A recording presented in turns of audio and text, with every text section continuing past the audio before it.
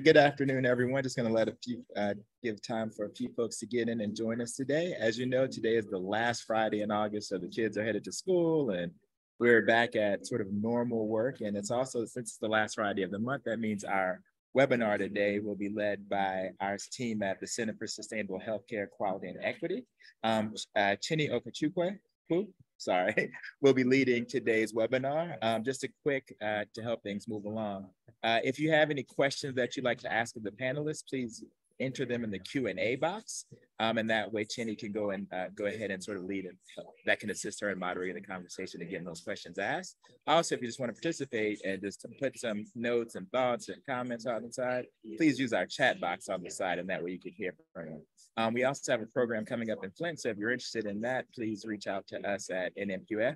But without further ado, I'm going to turn it over to Chinnie, who will lead today's conversation. Good afternoon, everyone. Can you all hear me? All right, great. Thank you so much for confirming. Hi again, everyone, and welcome to today's webinar. We hope you're having a wonderful summer so far.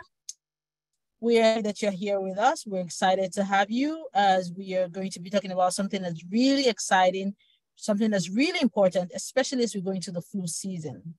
With me today, before I go into that, I just wanted to quickly introduce myself. My name is Chinnie. Sustainable Healthcare Equity and Quality Team. We call that SHC. I'm joined today by esteemed panelists, very knowledgeable, big subject matter experts from the vaccine space. And I'd like to first introduce Dr. Charlie John, who's the Senior Director of Healthcare Policy and Strategy at Walgreens. Also joining us today is Phyllis Arthur. She's the Senior Vice President, Infectious Disease and Emerging Sciences Policy, Emerging Science Policy of Biotechnology Innovation Organization. Also with us today is Abby Bowens, who is the Coalition Manager at Adult Vaccine Coalition. So I'll let them speak a little bit of tell us a little bit more of what they do. But in summary, these are subject matter experts who are here to help us understand what the adult vaccine space, who gets what and what's paid for so far. Over to you, Phyllis. Thank you so much for joining us. Thank you so much, Chinnie, for putting together this webinar. Really important topic. And actually, as you said in your opening, an exciting one, because there have actually been some great positive developments in terms of coverage of adult vaccines in particular. And so the three of us are going to work together to talk with all of you about how coverage has changed for the better for adult vaccines and why that's so important for public health and the health of every single American adult who's at risk for all these different infectious diseases where we have innovations. So welcome to the webinar, and why don't we go to the next slide?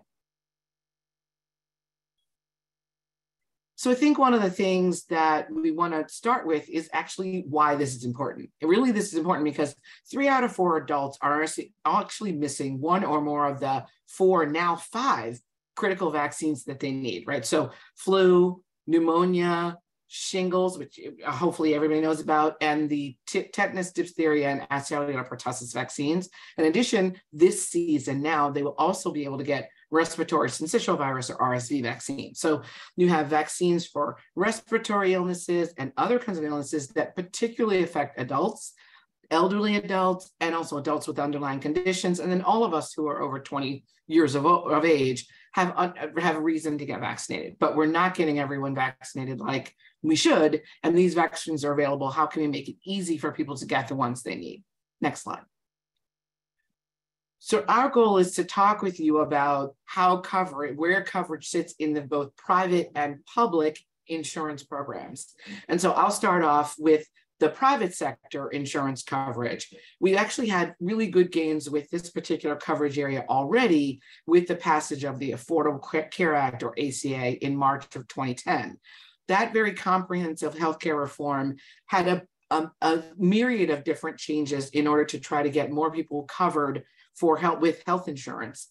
And some of those actually were positively impacting vaccines. So 2 different things there. One, making it easier for individuals to get their recommended vaccines, CDC recommended vaccines, without any cost outlay for the patient, what we call no out-of-pocket cost or $0 cost sharing. You'll hear both of these said when you read about this issue. In addition, the Affordable Care Act, or ACA, expanded the Medicaid program and created the Medicaid expansion program that allowed more adults to potentially leverage state Medicaid programs, depending on whether that state decided to expand Medicaid. And hopefully some of you live in states where they did expand Medicaid, which has offered much more insurance coverage to many more people. Both of these changes were done where vaccines were included and required by private insurance and expanded Medicaid state programs to cover vaccines with zero out-of-pocket cost for the individual getting vaccinated. And that has certainly allowed people to feel that that barrier, financial barrier, has been lowered. The second, next slide,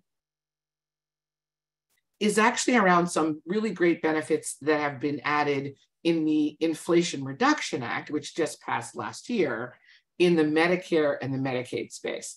And so I'll kick off here, and then my colleague Abby Bonus will take over and describe a little bit more what's happened in Medicaid. I'm going to tackle what's happened in Medicare. So in the Inflation Reduction Act, one of the things they did was they reduced the out-of-pocket costs for the individual for vaccines that are covered in your Part D as a dog plan. That's the plan that's executed at the pharmacy level, where you can go and get your shingles vaccine, you get your flu vaccine there. So this change happened just recently. In addition, the Inflation Reduction Act, or IRA, actually added requirements for coverage of all CDC recommended vaccines in the traditional existing Medicaid population that all states have. Let's go to the next slide, and I'll drill down a little bit on how Medicare covers vaccines for adults. Historically, Medicare Part B already had zero cost sharing or no out-of-pocket costs, but for a limited set of vaccines. So if you're a Medicare patient, you could go to your doctor or your pharmacy and get flu, pneumonia, hepatitis B, and during the COVID pandemic, they added COVID-19 vaccines with no outlay by the patient. That was already there from the inception of the Medicare, from a big change to the Medicare program in the 90s.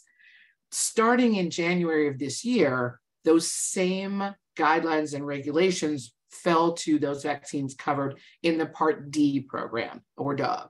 And so now the full complement of vaccines that a Medicare beneficiary would get are available to them between the doctor's office and the pharmacy with zero outlay of out-of-pocket costs.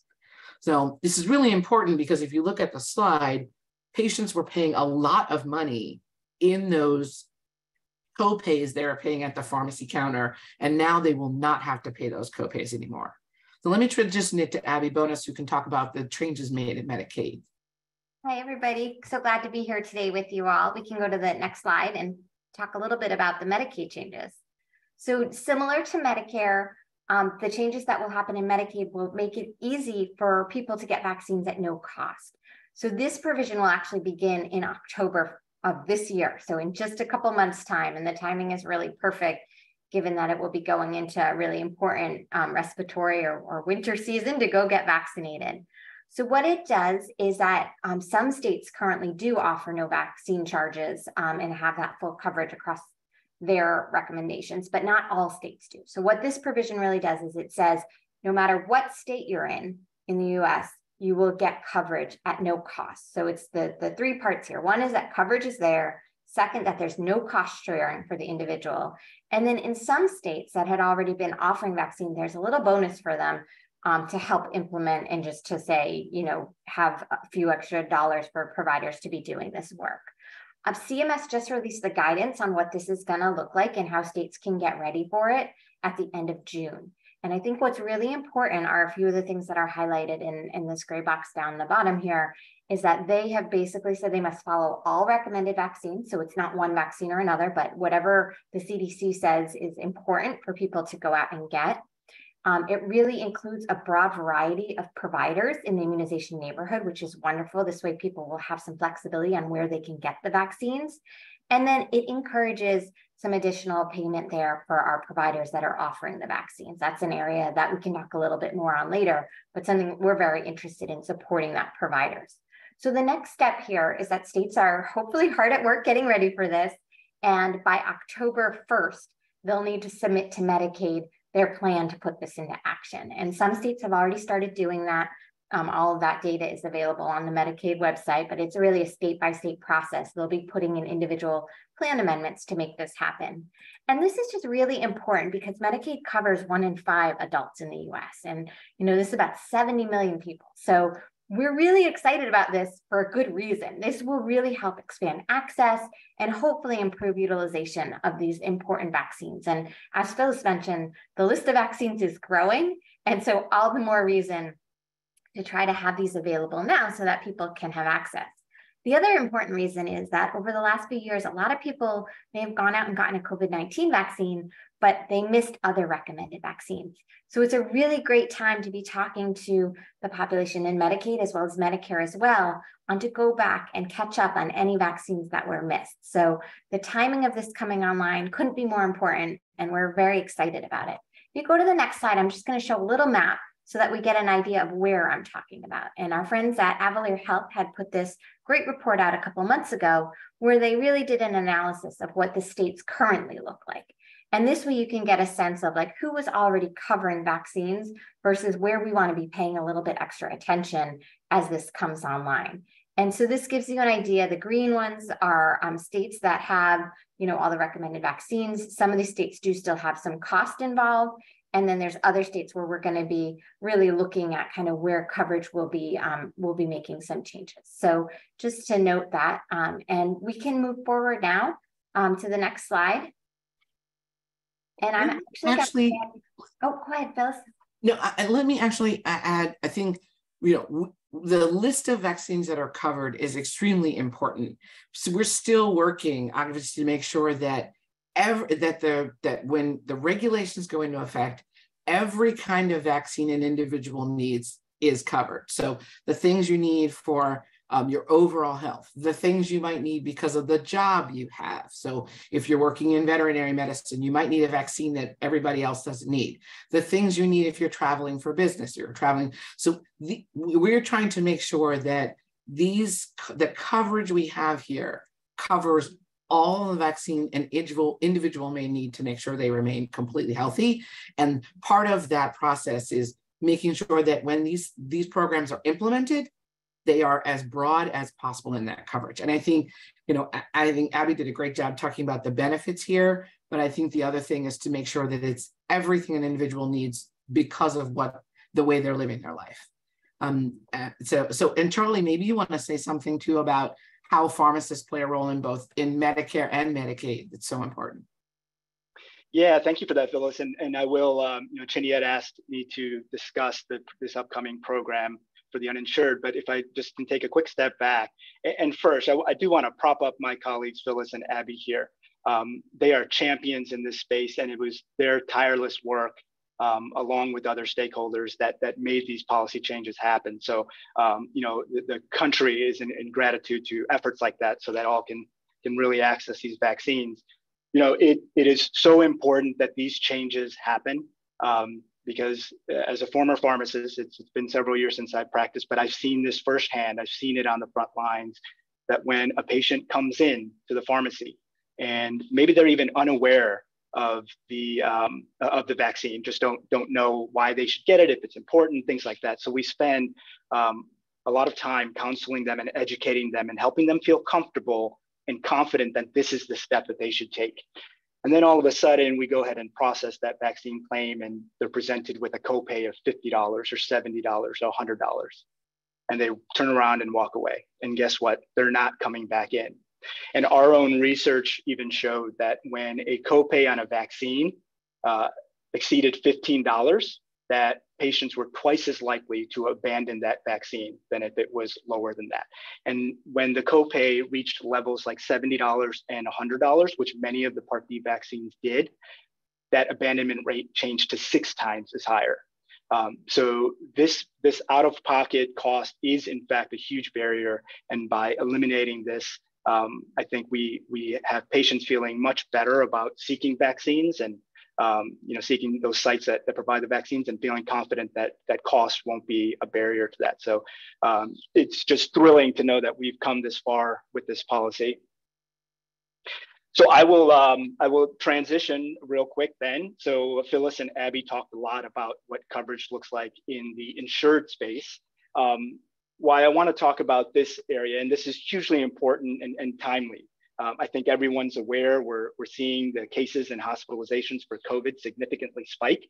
The most recent week, we're up 22% in hospitalizations week over week. In some parts of the country, that number is in the 60s and 70s. So we could be heading for crisis. So it's time for all of us to get back on track and all hands on deck in ensuring that we're protecting everyone from COVID. The good news is that there's more help on the way. Within a matter of weeks, we should have an updated vaccine for COVID that will address the more prevailing variants, so we can all feel confident about being protected this fall season. I do want to go back to sort of when the pandemic started and how the nation's response began. We knew all along that vaccines and the other tools were going to be our ticket out of this. And it was an incredible feat that in about a year's time, we were able to develop a vaccine that was safe and effective and that was available for the patients. The second big step on that was getting people to get it, right? Turning vaccines into vaccinations. And this was a broader effort around distribution and administration. And I, in fact, had the privilege of working alongside the team over at Health and Human Services on this aspect, as our pharmacies, along with many of my other pharmacy colleagues, were primary sites for providing the vaccine. Of course, from an epidemiological standpoint, we needed as many people as possible to get the vaccine. But we needed policy action to complement that so that process was seamless. And one of the main policy visions was to make sure that the vaccine was as widely available and accessible as possible. And it's why you saw so many people, so many providers partner with federal government and state government and serve as access points. I'm actually incredibly proud of the role that pharmacy played in the pandemic response. To date, pharmacy has provided over 50 million COVID tests and over 300 million vaccinations. And in fact, 3 out of every 4 vaccines that occur today are occurring in the pharmacy. And I just saw a recent study too that said that contribution for pharmacists, and these are using conservative estimates, but that it averted 1 million deaths, 8 million hospitalizations, and averted over $450 billion in healthcare spending. So just want to congratulate my pharmacy colleagues on everything that was done there. Now, making the vaccines as available and accessible as possible meant having a pathway for the uninsured to access the vaccines. Estimates put this population at around 30 million individuals. So there's no way that we were going to achieve our targets if we did not make it accessible to them. And why it manifests is that if you look at even all the other vaccines, when you look at the vaccination rates between those who are insured and those who are uninsured, it is a precipitous drop. For example, the vaccination rates for flu hits about 50% for the insured. That number hovers around 10% for the uninsured. If we look at pneumonia or shingles that Phyllis talked about earlier, shingles for the insured is just over 30%. That number is below 10% for the uninsured. And so much of that is obvious, right? If you have a high cost for something, then you're likely not going to get it, right? But I think another main aspect is that if you're uninsured, you're not even going to really seek out the service. You're not going to walk into a physician's office. You're not going to visit a pharmacy because you may think that there's nothing there for me there. But them walking in is our opportunity to first educate them about the vaccine, and then provide them options that they may not have known that they had, but they have to come in first. And I think giving people certainty that their vaccines are going to be covered is what's going to allow that to happen. And creating this pathway got them through the door. Now, where we are today, the public health emergency has ended. I'm sure everyone's aware of that. But the emergency circumstances still do exist. I just alluded to the hospitalizations and case numbers earlier. And so knowing that we need to continue to have this widespread access to the vaccine as we have new variants and new protection is needed, HHS, along with partners, created the Bridge Access Program. This program is a partnership between the US government, the provider side that will enable administration to take place, and then the vaccine manufacturers that will subsidize the vaccine cost. And how we'll operate is basically two realms. And we can maybe move to the next slide.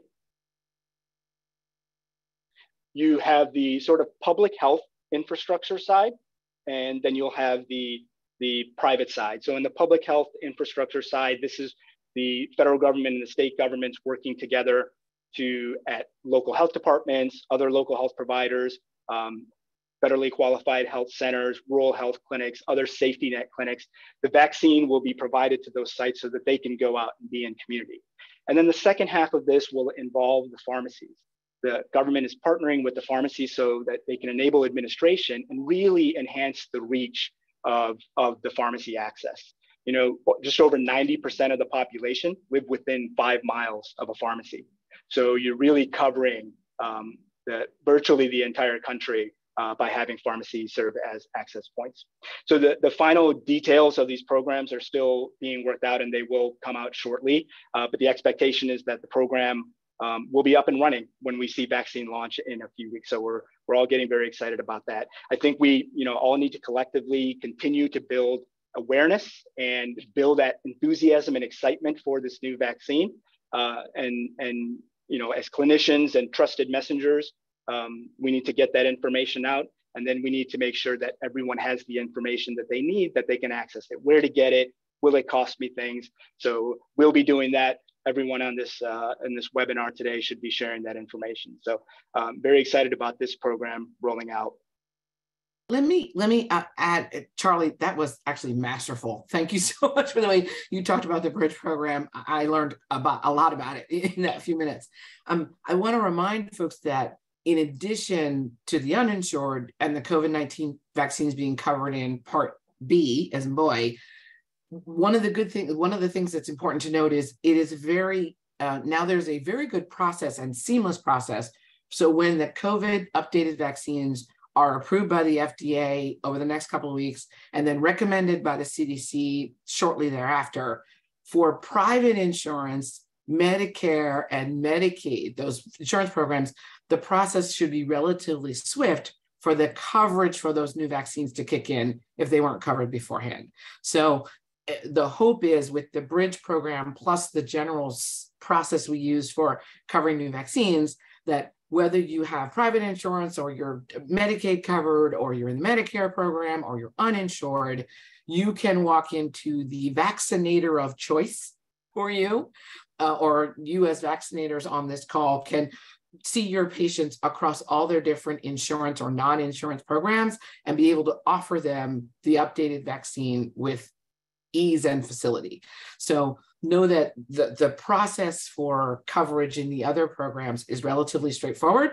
People know how to do it, and people are waiting for it. And those two triggers, the FDA approval and the CDC recommendation, are the trigger for that coverage across all the insurance programs, and then this trigger for the start of the Bridge program. So, Abby, I think you're going to talk about the longer term solution for the uninsured, because we will certainly want them to get the COVID vaccine, but we also know we want that population to really be able to leverage all the vaccines they need to. So let's go to the next slide. And I think this just builds off this conversation of like, how do we make sure that everyone gets all the vaccines that they need? And we've heard some really great updates on the Medicare and Medicaid side. And we actually believe that adding in between the private marketplace and those two new changes, that almost 90% of our country can go out and get those vaccines for free. And that's huge. It's so exciting.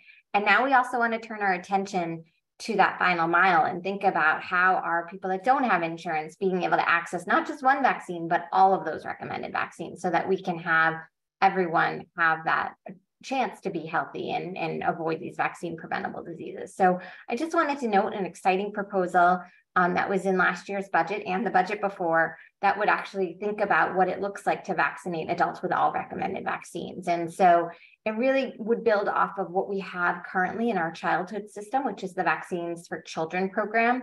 as well as work in tandem with the current infrastructure that's set up, which is it's often nicknamed the 317 program, but it's basically immunization infrastructure across our country. How do we get those vaccines, as Charlie talked about, out to the states and local providers so that they can be vaccinating? But that also has a lot of infrastructure around the technology of what it takes to vaccinate, the safety and the efficacy and the monitoring and all those pieces that all kind of falls under that 317 or infrastructure funding.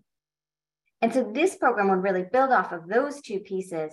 And what it would seek to do is purchase those vaccines, make sure that states, local governments, and other partners that will be involved have access to them to then hand out. It would incorporate, what it takes to administer and have those kind of provider fees available so that we can be supporting our providers in offering vaccines, and then those operations and safety and distribution mechanisms. So this is something that the Adult Vaccine Access Coalition, our coalition, is very interested in supporting, and we're thinking about how we can work with members of Congress, as well as the administration, on how to support this coming forward. So more to follow on this, but we're always looking for additional advocates. So if you're interested in a new endeavor, we would love to welcome you all to work with us moving forward. So for now, I wanted to just move us forward to the next slide, where we can talk about a little bit about what it actually takes to be successful in getting these vaccines out. And I think it's really the combination of the provider side, as well as the partners, folks that are working locally on the ground. And so this really was a wonderful example of how we got so many vaccines out during the course of the last few years around COVID. Is we really leaned heavily on the whole immunization neighborhood and all those providers working together with public health, similar to as Charlie described in what will happen with the Bridge program. That's really what we saw happen during the COVID pandemic. And then I would also just say, really working with folks on the ground, another success that we saw during the pandemic were community health workers and the leaders within the community helping to get information out and make strong recommendations and really point people towards those providers as well, because we know that message from a provider to an individual is the most trusted source of information. And so all of these pieces really go together. And again, just a really important opportunity now to think about doses that we missed over the last couple of years because people weren't out there getting those recommended vaccines.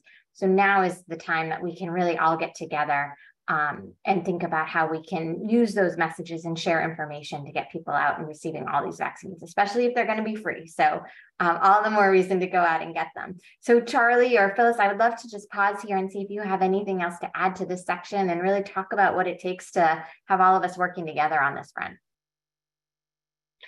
Yeah, I think I'm so glad you raised this because I think this is key to sort of achieving the goals. I know we had the stats about what percentage of the population, oh no, it's here, sorry, the percentage of the population that has received their first dose. That number is above 80% now, by the way. It amounts to sort of those last few who we need to make sure we don't forget, but that do not drop through the cracks. And I think, we did some polling, and there's also been some polling out there as well that at the outset of the pandemic, the vaccine hesitancy rate, it was about a third of the population were uncertain about getting the vaccine. And we saw that number in the 50s and 40s in certain minority communities too. And we were able to do research where, we didn't turn it totally around, but we saw such significant jumps in that. And I think it's because, not only Walgreens, but collectively, we didn't just make the assumption that, okay, we have the vaccine here, now let's just go and get it. Everyone's going to come in and get it. When we go out, everyone's just going to get it. No, we wanted to make sure that people were comfortable and knowledgeable and confident that this is the right step for them. And so a lot of times that is, your local pharmacist or your local physician or nurses at the clinics that are able to have those conversations, and they're the trusted resource for the patients. But it's other times where there are different messengers that these are where the community goes to. And we saw it important that we need to partner with those members of the community so that collectively we bring the message and we convince people that this is the right step for them and the right step for the country. So yeah, everything that you're saying, Abby, is so important. I wanted to threw this picture on the slide. This is one of the proudest things I was able to be a part of for Walgreens specifically, but we definitely partnered with the government to make sure it ran out smooth. But you'll spot the bus over there in the top corner. Yep, that is a coach bus.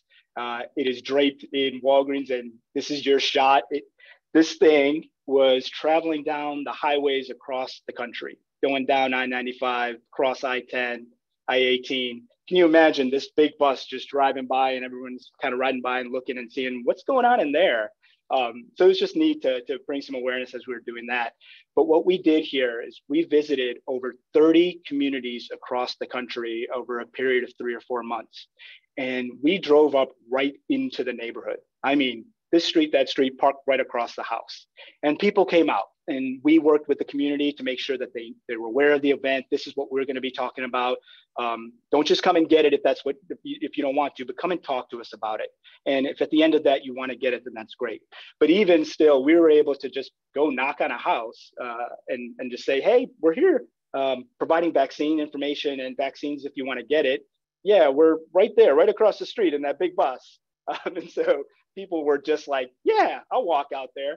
And then what was neat is they left and they started rounding up the neighborhood, and it was really neat. So you saw a true partnership, and then just the value of ensuring, or a value of making sure we're communicating to patients, helping them feel comfortable about what they're doing. And then look, they'll be great champions for us as well. So really important aspect that we all partner. And I think there were so many great examples of that during the pandemic, Charlie. Churches that did flu and COVID together, and offered health screenings of other kinds. So coupling it with all the healthcare things that people need, lipid screening, blood pressure measurement, education on diabetes, at the same time as you're talking about the importance of vaccination, particularly I think in adult healthcare, that marriage of those discussions of managing your underlying conditions for your best health, while also thinking of immunizations as part of that process of managing your best health, is what I think a lot of these community programs do exceptionally well.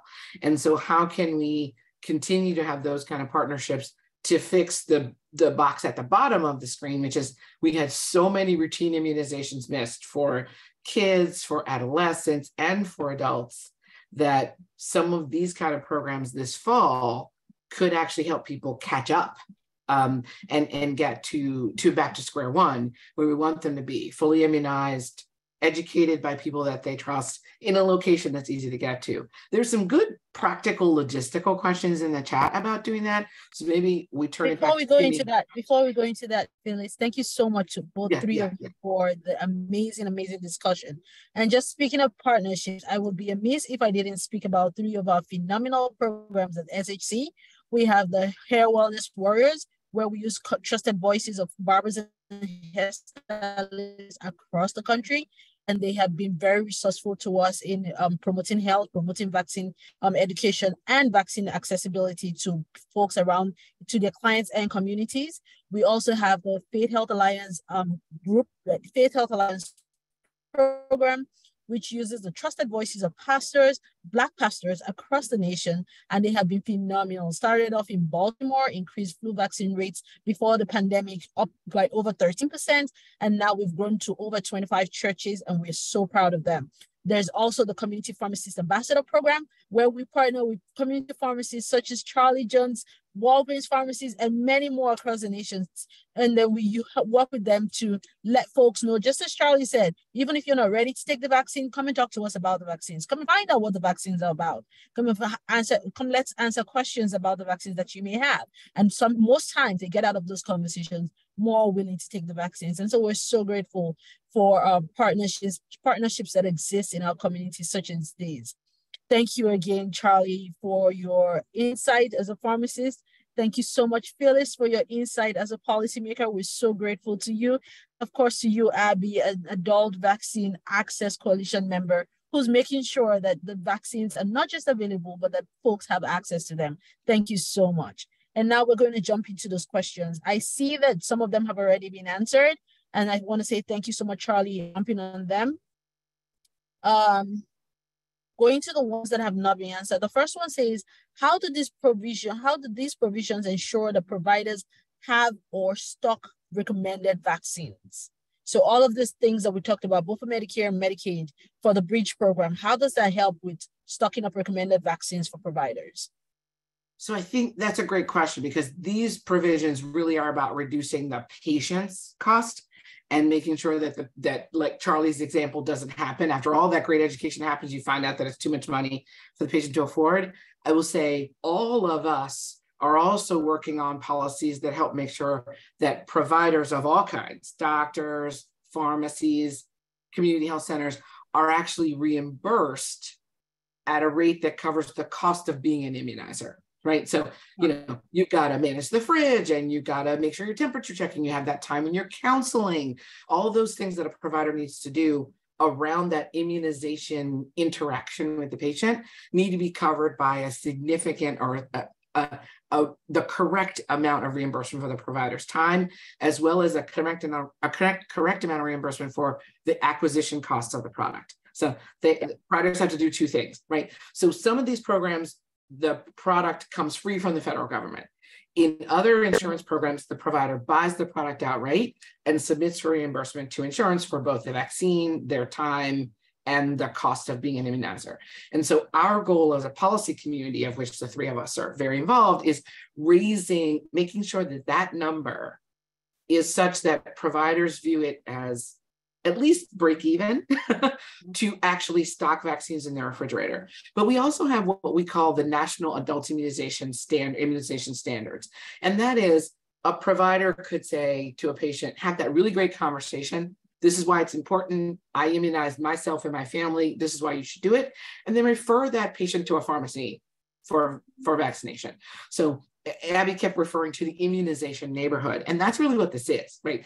So if I talk to the patient about it one place and they go get vaccinated another place, that's a win, right? So I think our goal is to make sure all the providers are paid equitably for the work they're doing, and the patient doesn't see any cost to that, is what we are all working to achieve. That's our North Star, for sure. Thank you so much. To that, during the last couple of years, during the public health emergency, the rates did go up because I think there was a real acknowledgement of what it took to handle and to offer, and the counseling that was involved in all those pieces.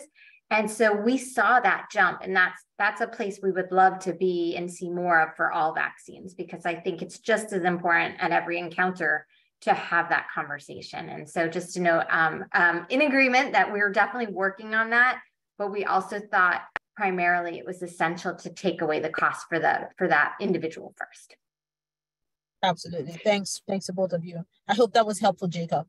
Okay, so now Melanie asks, she says, it's not easy to tell in my EHR whether my patients have Medicare Part D. How should this change my conversation with them about when or where to get their vaccines? My office versus pharmacy. Example, one dear patient had to pay $300 for the shingles vaccine when given in my office. Thank you. And so that is the big change, right? In terms of, what that cost is. That was, it's a 2-dose vaccine. People were having to pay for it. It is also a bit of a billing challenge in terms of something else for our work list, making it easier for the providers to be doing that billing directly, no matter what type of Medicare it is. It's a lot easier right now as it stands for doctors to be billing in the B space and pharmacists to be billing in the D space. Although Charlie can respond, pharmacists have figured out how to use the B space just as much as the D space. And now what we want to do is try to help make that happen more in the physician's office as well. Ideally, a person should be able to get whatever vaccine is needed from whatever provider is available to them. And so that is the end goal here, is to try to make it really easy. It could be that, I think the go ahead. So I was going to say an overall point, right, is let's make it simple for the patient. And that is ultimately where we want to go with policy. We have a great step forward here that we're eliminating cost sharing. But, the average person, they're not going to say like, okay, this one's in B, this one's in D, this one has cost sharing. This one, I got to go to this office, this one, that's too much to navigate.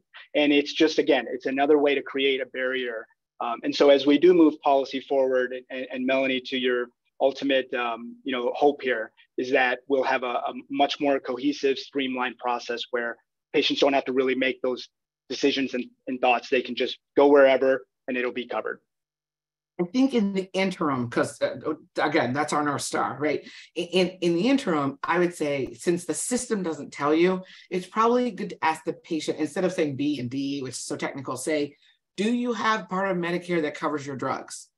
And that, in essence, that's what that is, right? So unfortunately, because of the way the legislation was done in the 90s, instead of putting all the vaccines in essence, the medical home benefit, like it is for private insurance, some subset of vaccines went here and some went there, right? So if a patient should know whether they have that part of Medicare that covers their drug costs at the pharmacy.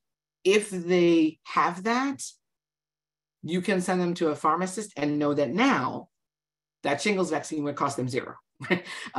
And so I think we would like, obviously, the doctor to be able to give that vaccine right there on the spot, but the reimbursement is too tricky. But at least that referral can take place with the confidence that the patient that's got either Medicare C, like a Medicare Advantage plan, which covers drugs, or D, which covers drugs, they will get that benefit of the $0 out of pocket. And probably it's about asking them if they have the drug plan within Medicare and seeing what they say, because it's probably true the EHR is not going to give you the information you're looking for. Yeah. Melanie, I hope that was helpful. All right. Thank you so much. Moving on, Heather says, a challenge we are navigating is how we continue mobile vaccination services with the requirement that mobile providers screen for insurance and bill accordingly. Many do not have this infrastructure in place, and it may hinder our overall capacity to address vaccine access gaps. Any of you can speak to this, please. So this is something we were actually all working on as a community before the pandemic, because these mobile vans are a great way to get into the community and vaccinate. The CDC had worked with many state health departments to try to actually get different kinds of organizations recognized as being able to bill insurance. And again, this is the complexity of the American healthcare system, that literally you need to be recognized as a provider in that insurance program, including Medicaid, in order to bill said system. So quite a number of states were actually working many times in their immunization coalition or in their state health department to get those mobile vans and those kinds of vaccination clinic types recognized by insurance in that state and the Medicaid program in the state as immunizers, so they could easily bill, right? They could see the patient's insurance card. They could say, oh, you're Blue Cross Blue Shield of Arizona. I know how to bill them. They recognize me. I bill them. They pay me back, right? So a lot of times I think it's about, we need to kickstart those programs because it was going very well. And the CDC was helping with that a lot. They were trying to build that infrastructure so that more kinds of immunizers, including those mobile clinics, could be recognized to do this work. So I think probably it's also about talking to the health department to see if they have done that work. And potentially your mobile van could be, your organization that's doing that could be recognized by the insurers in the state or Medicaid in the state as an immunizer, and you would find it easier to bill for the vaccines you are getting. Thank you. Abby, do you have something to add? No, just really in favor of expanding mobile vaccination. And that is a great thing. The drive-through clinics as well. Like, we're really excited about the things that can be done now and that we've seen grown over the last few years. So sorry that I don't have any thoughtful advice there, but I love that you are trying to do it, and we want to see more of that happening. And I would say sometimes, and Chinnie, you know, because you facilitated a lot of these partnerships, but you can partner alongside with pharmacies that may be able to come out and have the billing infrastructure and be able to execute on the clinic. So it's another great way to make sure your event still goes on, and we can sort of share resources to make that happen. Great idea. Absolutely. Health department might be call Charlie. That's yeah. So let me know. Email me. I'm gonna put my email in the chat. Email me. I'm happy to connect you to Walgreens through Charlie, and we can make this happen. Thank you. All right. Next question, is there any coverage or plans for people who are insured through Medicare without Part D? For example, people with Medicare without Part D cannot receive Tdap and hepatitis B unless they pay out of pocket, and because these people are insured, they don't qualify for uninsured vaccine coverage. So the base plan that everybody has should include B. And so flu, hepatitis B, and Tdap. No, flu and hepatitis B would be in there, but you're right, not Tdap. And so that is the problem. Only about 70% of Medicare beneficiaries have a D plan. And so you have a bunch of people who right now do not have coverage for that other set of vaccines. I think that's why you're seeing this strong encouragement for people to actually do Medicare Advantage plans, which is C technically, where they have all of that in one place, right? It's kind of like Medicare managed care, right? Where they have hospital, doctor's office, and drug and pharmacy benefit all in one program. And there, everything would be covered. But you're true. There is a subset of Medicare beneficiaries that only are going to have coverage. If they only have A and B, they're only going to have coverage for that smaller subset of vaccines that sit inside Part B. And it's about finding, hopefully they can find the right plan that they can afford, either a Medicare Advantage plan, which has all the things in it, or adding a Part D plan. And I know that's not the best answer, but unfortunately, we have not been successful at just saying in Part B, all CDC recommended vaccines. That's the best solution, because then everything would be covered in the base Medicare program. Again, that's part of our North Star that Charlie was talking about. Then every doctor, every pharmacist could do everything the CDC recommends. So we're headed that way, but until then, patients have to choose which of the plans they can afford for them. Thank you. I'll echo that policy direction, number one. But number two, and I don't know this for sure, but I think where we feel like the vaccine for adults program will go to is that in a scenario like that, you may consider that person underinsured. They technically have insurance, but because there is not coverage for the vaccine, or there is some sort of cost associated with the vaccine, that individual would be considered underinsured and therefore could qualify for a coverage program. So I can't say that for sure that is how the vaccine for adults program is going to work.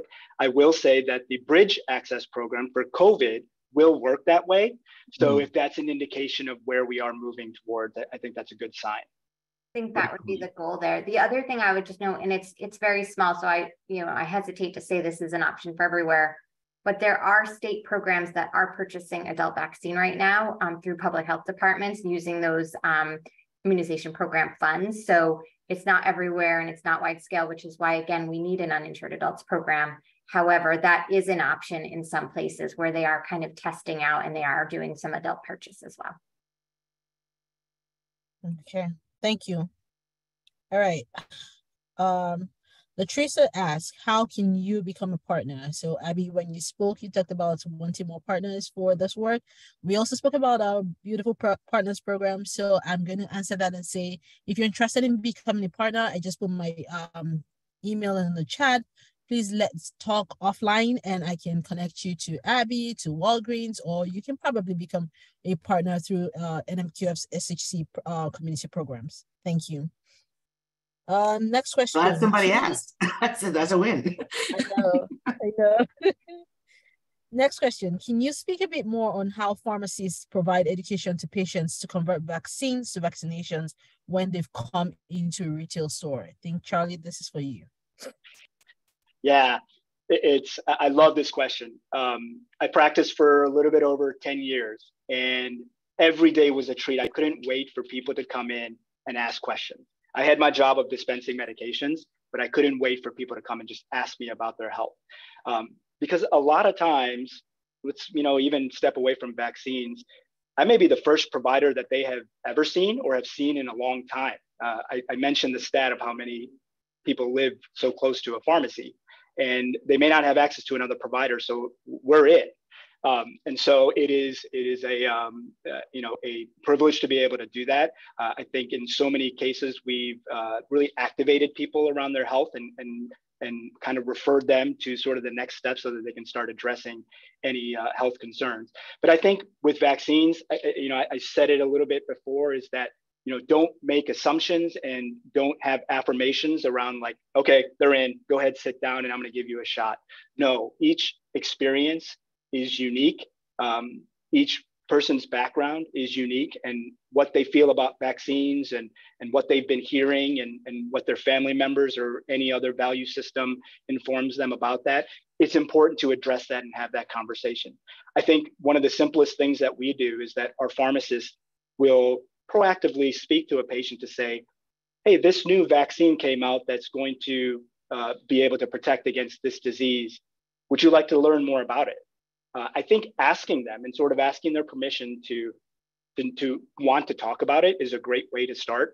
And then it's really about educating. Pharmacists are very expert in both the pharmacology around vaccines and then the whole administration aspect. So I do think that there's a great conversation to be had there. And we have seen so many, well, I'll call it converts. They came in not expecting at all to get a vaccine. But after learning about it from a pharmacist, they were ready to sign up and have their family members come along too. Thank you, Charlie. Like people do have really good questions when it comes to vaccination. And so just having that space to have that conversation is so essential to this process. Thanks, Abby. All right, I was just trying to be mindful of the time because we're almost all the way to the hour. We still have a few questions. Next question, Abby, I think both you and Phyllis spoke a little bit to this, but I'm just going to ask you anyway. It says, as a free clinic, unable to stock and deliver vaccines, what are the best ways to get our patients connected to necessary vaccines? Currently, we send them to a pharmacy with a GoodRx discount and try to offset the cost with gift cards. Yeah, so hopefully now you can just send them and they don't need the GoodRx. Or give them the gift card. I would say offer the gift card for them agreeing after the wonderful interaction with someone that they want to get vaccinated. So I'm a big fan. It's funny the power of the gift card in terms of incentivizing people to go take the time to go to the Walgreens and have the vaccine, because they can spend the gift card in the Walgreens when they go there, buy their M&Ms and get their shots. And that's really important. So I think that I always pick M&Ms as my pharmacy thing. So I think that the idea is to actually make it easy for the patient to take the next step after you have that extremely important conversation with them. So right, you're their learning intermediary, you're the person they trust to give them this advice, you've done that, and you say, we don't give vaccines here, but we think it's super important for you to do it. All these pharmacies now can offer you the vaccine. Which one's closest to you? This is the one I send your scripts to. Obviously, you go there, and they will be able to give you these things. And the patient shouldn't actually always need a script. It kind of depends on the state and what vaccine you're talking about. But oftentimes they can go in there, and the good thing is the pharmacy knows where they're covered and can help them to get that vaccine. And the patient should experience no out-of-pocket cost in all the different myriad programs we've talked about, including the COVID updated booster, when the updated vaccine, when the bridge program starts. Yeah, and thanks, the other thing I would just add to that too is if you're a community health center clinic is talking to your local public health department, because they may also be running free clinics or have special setup days, likely not as huge as those original COVID rollouts, but they do have for flu season or for other opportunities, they will be setting those up. So just having that relationship with your local public health department as well, and knowing what they have planned so that maybe you can then also have that as an additional opportunity. That's going to be particularly true for flu and COVID together. Great. Thank you. Now, someone says, what's going to happen with 317 now that there are limited 317 funds? So that is a wonderful question. So the immunization program dollars we fight for every year, they have been pretty level funded over the last decade. And then we had a huge bump, not in 317 immunization program dollars specifically, but in dollars that went towards the COVID pandemic and that vaccination campaign, those dollars we're now coming down from. And so what we really need to do as a community is really try to support additional funds, because I think the work is more than ever. The work has grown, the dollars have not. And so that looks towards the congressional appropriations process, which we have been following very closely and advocating for, and we will continue to do so. But we're at ABAC, at least we're huge proponents of supporting funding for that immunization program and make sure that they can get as much as they can to do the work that they need to do, because that infrastructure is so important on all these fronts. Great, thank you. Next question is very important. It says our local health department is located in a rural area with less than 6,500 people. Many people have to go out of county and out of state for medical care. A number of pharmacies that are used by county residents are closed on weekends. Therefore, a number of older residents and who depend upon employed family members and friends for transportation on weekends will not have access to pharmacies. As there are provisions for, I'm guessing, people like this. I'm not sure who this is, but this sounds like a beautiful place for partnerships to be developed.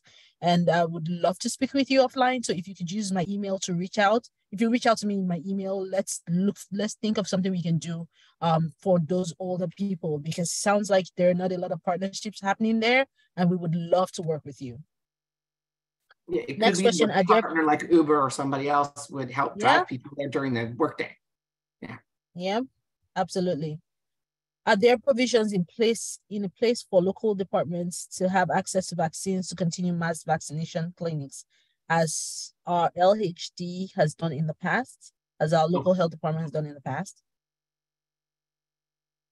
So no, I was going to say HHS has indicated, and again, part of the Bridge program is to continue to work with local health departments and the sort of HRSA sponsored sites, so your federally qualified health centers, your rural health clinics, community health clinics, to provide them with vaccine.